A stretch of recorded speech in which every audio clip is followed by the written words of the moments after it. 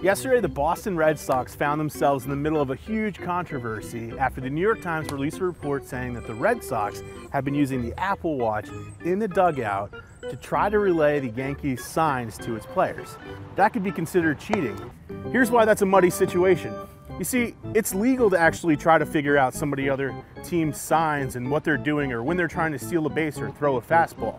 What's not legal is using technology to do so. You can't use binoculars, you can't sit around with electronics in the dugout, and you certainly can't use an Apple Watch to do that. And there's actually two sides to this story. Boston thinks the Yankees were also cheating. You see, they think the Yes Network and all of its cameras around the stadium were also helping the Yankees decode the Boston Red Sox signals.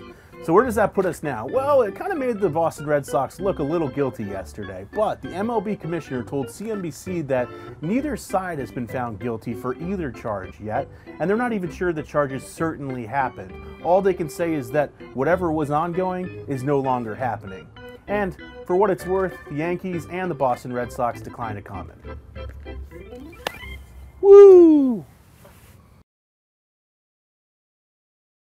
Hey there, thanks for checking out CNBC on YouTube. Be sure to subscribe to stay up to date on all of the day's biggest stories. You can also click on any of the videos around me to watch the latest from CNBC.